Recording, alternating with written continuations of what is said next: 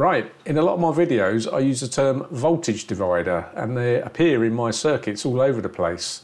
But it occurred to me that some viewers might not actually be that familiar with them. They're quite basic and simple in reality. So what are they and how do they work? Well, let's take a look.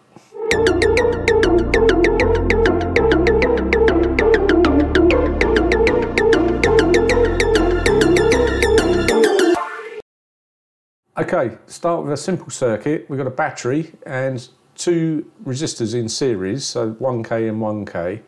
And if we say that this is a 10 volt supply, then the voltage that we get at this point here in between the two resistors is actually going to be 5 volts. And if we change that to a 9K resistor there, we get 1 volt. And if we flip them around, then we get 9 volts. So what's happening? Well, if you look at the total resistance here, that is going to be 10K because these are in series, so 9 and 1 is 10K. And then that means your current flowing through this circuit is 1 milliamp. This is basic Ohm's law. So 10 volts divided by 10K resistance, that's 1 milliamp of current flowing around here. That means there's 1 milliamp flowing through this resistor, there's 1 milliamp flowing through that resistor as well.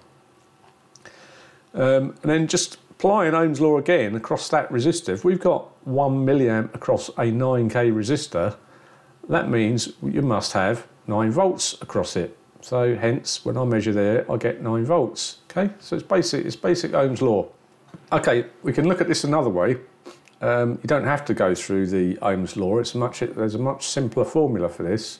So first of all, if we call this R1 and R2, our resistors, and we call this the total resistance, that plus that, as our RT, resistance total.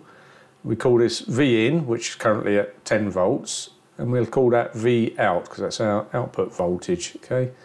Then the formula is that simple. Our output voltage here is our input voltage, which is 10, multiplied by this resistance value divided by the total resistance. So it's this over the collective resistance is kind of the division that you're going to apply to this voltage, okay?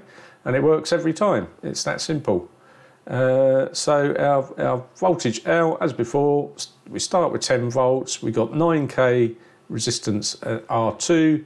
Divide that by our total resistance, which is 10K. It equals 9 volts. So if we change that to a 1 ohm and a 9 ohm rather than 10K, sorry, rather than 1K and 10K, exactly the same thing. The proportions are the same. It's 1 and 9, giving us 9 over a total of 10.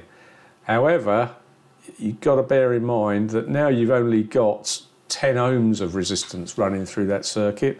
So 10 volts, 10 ohms, that's 1 amp of current you've now got flowing through. So make sure your resistors are rated at that and make sure you've got supply to sustain that 1 amp for a period of time you're going to want to run it. So you've got to be careful about the values you select here. All right. Let's just change this back now to, we're going to have a 1K and a 1K here. So we've got, coming out of here, 5 volts, okay, because 1K and 1K is 2K. Across here, it's 1 over 2, so 10 times 1 over 2 is 5 volts. You might think, oh great, I can run a 5 volt device from that, like my LCD I've shown there. But no, you can't, because actually that is putting a load on the circuit. It's just like putting another resistor here. That LCD display, it was going to have effectively current running through there with some resistance, of course, but it will have current running through there as well. So now you end up with these two resistors in parallel. Your total resistance you're not going to know because you don't know the resistance of that LCD. It probably change depending on what you're putting on the screen or how bright you set the backlight. And then your formula becomes all kinds of complex. So no, you can't use that to put any hefty load or any significant load on this output.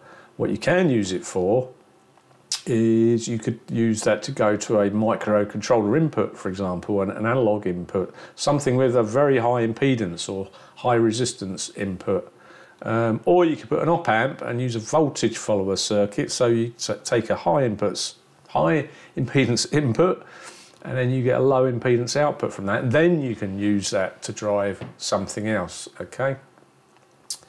So that's a voltage divider circuit. You can, if you're a PA engineer like me, you can kind of substitute this for your cable resistance calc. So imagine this is your speaker load.